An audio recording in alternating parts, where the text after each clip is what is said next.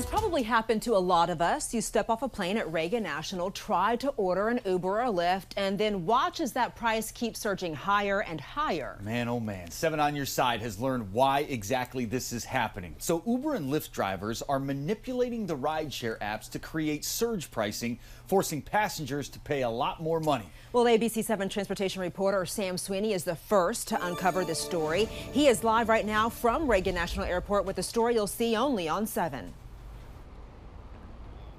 Adriana, this is a wild story on both ends. Uber and Lyft drivers say their pay has been cut so much it's hard to feed their families and make their car payments. Now they say they are forced to manipulate the Uber and Lyft apps into surge pricing. What they do each night, simultaneously, all of the drivers will turn off their apps, tricking the app into thinking there are no drivers in the nearby area.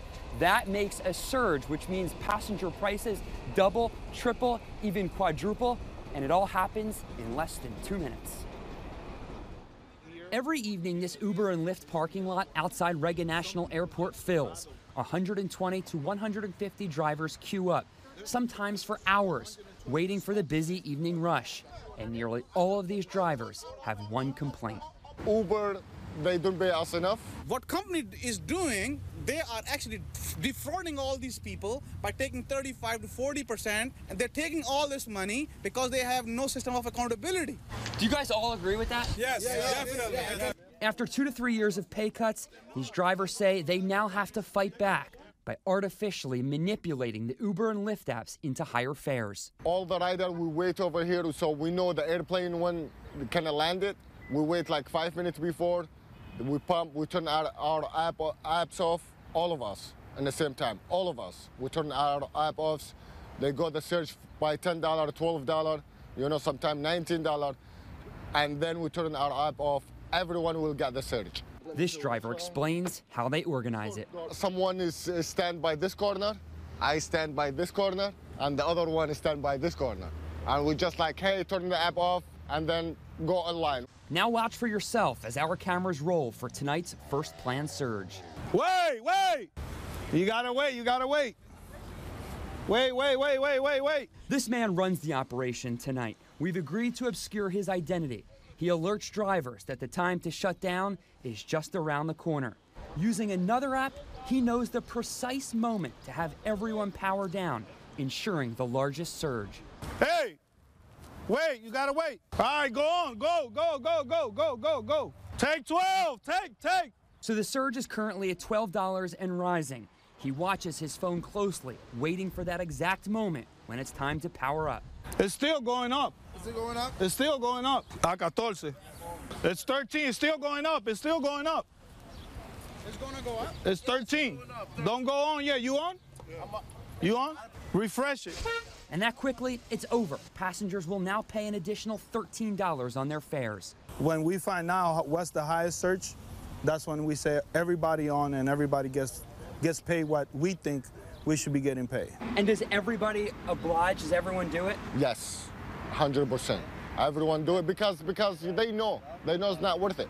They know if they take a rider from here without surge or without, the surge up, it's not worth it. In less than a minute, 50 drivers locked into the surge.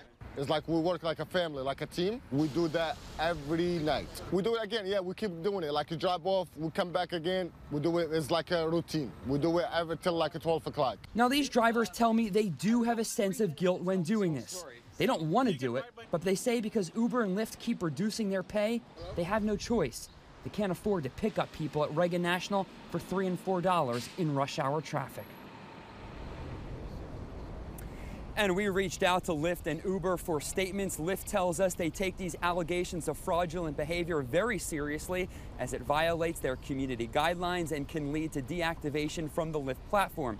Uber echoes that message, saying this behavior is neither widespread or permissible on the Uber platform, and we have technical safeguards in place to help prevent it from happening.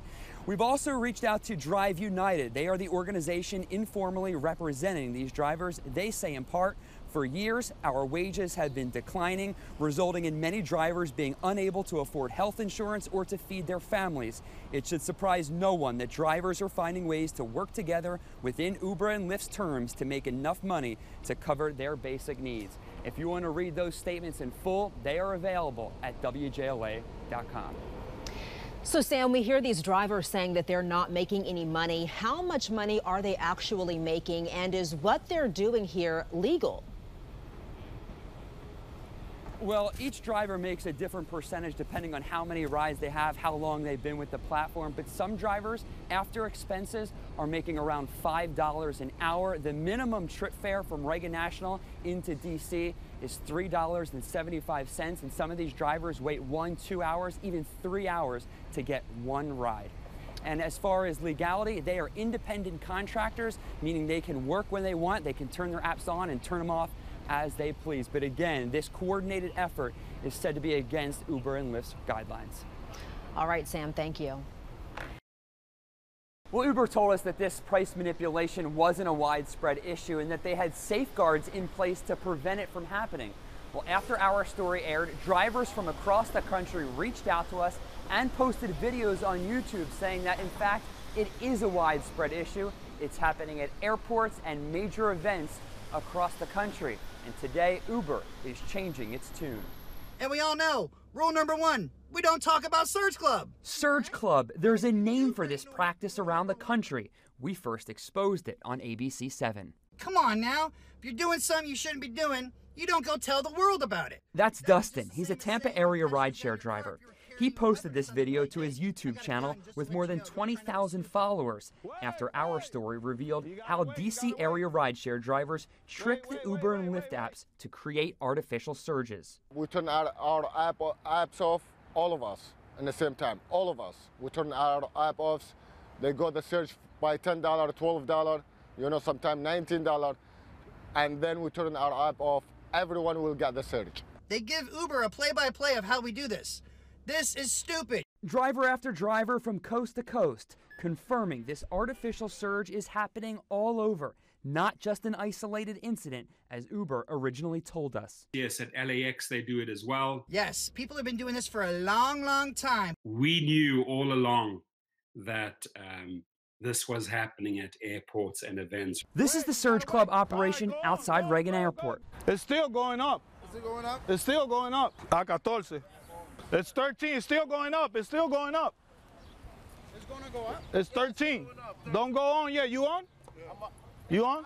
Refresh it. The Uber drivers show us just how fast they can spike the fare by $10 or $20. Now other rideshare drivers nationwide do not like that their secret is getting out. And if you do break rule number 1 and you deserve a Smakovich, you sure as hell don't tell the news about it. Why would you guys feel the need to openly discuss it, to talk to a news agency about it? That is stupid. In our last story, Uber told us this practice was not widespread, but now Uber is changing its tune. In a statement, the company saying in part, "We have taken steps to address fraudulent behavior. Engaging in this behavior may result in removal." Uber also says because prices naturally spike with demand at airports, it can be difficult to determine if the observed price spikes are drivers manipulating the app or just normal supply and demand. Over the course of our investigation, we haven't found any evidence to suggest that this is happening at Dulles or BWI. There are no centralized lots at those airports where all the Uber and Lyft drivers wait, so it would be much more difficult to do it there. And we should also point out that the drivers that we featured in this piece, there is no evidence to suggest that they are practicing this surge manipulation. Reporting at Reagan National Airport, I'm Sam Sweeney, ABC 7 News.